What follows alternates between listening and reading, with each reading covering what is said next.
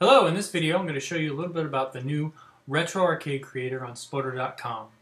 If you're familiar with Sploder.com, you'll know that we have several creators, and this creator is a little different from the other creators in that it's got a little bit more complicated menu system. Everything's not right on the top where you would be able to access it. So I wanted to walk you through these menus so you understand how to use them all. When you start out the creator, you're going to see a very simple initial menu with two buttons, Create and Play. The Create button obviously allows you to create your own game, and the Play button will allow you to play the game that you're actually working on from start to beginning as if you were playing it on your public game page.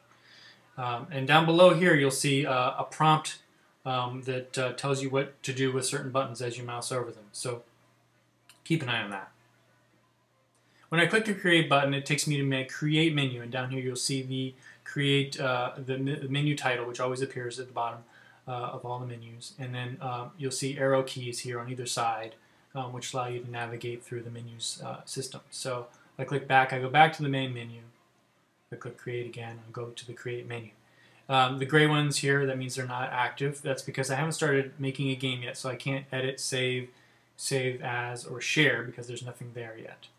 There's only new and load, and new obviously lets me make my new game, and load allows me to load a game that maybe I previously worked on.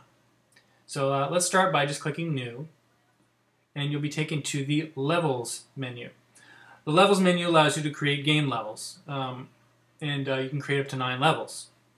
So the way you add levels, you just click the plus button here, and you'll see a little icon here that has the number 1 in it. That's your first level. And there's no actual visible icon yet because there's nothing in it. So if I click on it, I actually go inside it, and I'll see something here that says Stages. And a level is composed of stages, and you can have up to 9 stages. So like I said before, you have 9 levels and up to 9 stages. And you don't have to have 9, you could have less than that, but that's the maximum. And in the same way that you add a level, you can add a stage inside the level, so by clicking the plus button. It's a little different here. When I click on the plus button, I see a little chooser come up, which allows me to choose the world that I want to add. And you can choose, basically when you choose a world, that means you're going to have different textures, different objects in the game that compose a different style of world. Right now we have 2 worlds in here, and we'll probably be adding more in the future. I'm going to just choose the forest world for the first one. And you can see there's no icon yet either because there's nothing in it. So when I click on it, I actually go to the actual screen where I can edit the playfield of that stage.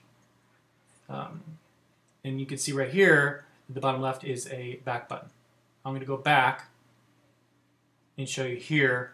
Now we see a little icon that shows clouds. That's because we haven't added anything else yet. That's all you see. If I click back again, I go back to the level. And if I keep going back, I go back to Create menu, and then further back, I'm back at the Create and Play. Now you can see the Play button is active because I can actually play that game. I wouldn't last very long because there's no ground. I would just fall to my death. But it's there. So I click Create again. I can now edit my game that I was working on. I can add more levels by clicking the plus button. Now I've added a second level. And if I wanted to rearrange a level, I could actually click and hold and rearrange levels just like this. Just like if you're using an iPad or iPod. And then it won't actually take any effect until I hit the check button. Click and hold, and then click check.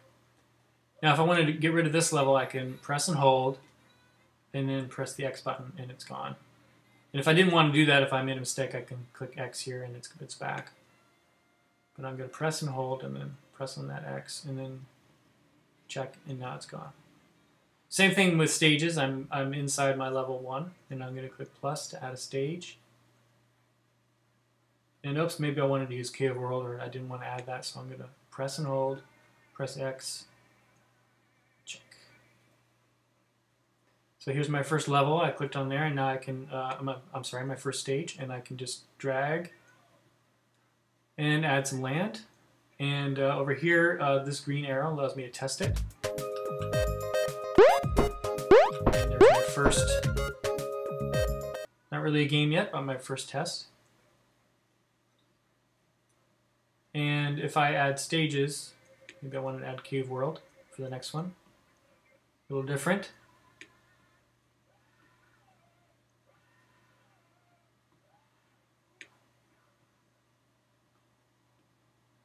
And here's my first cave.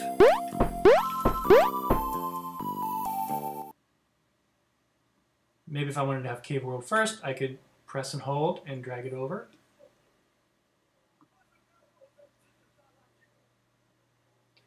And I can go back and I can actually play the game to test it out.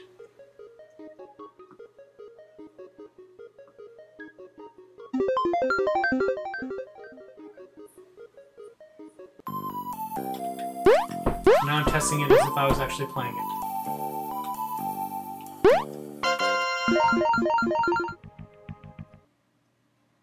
And now I move on to my next stage.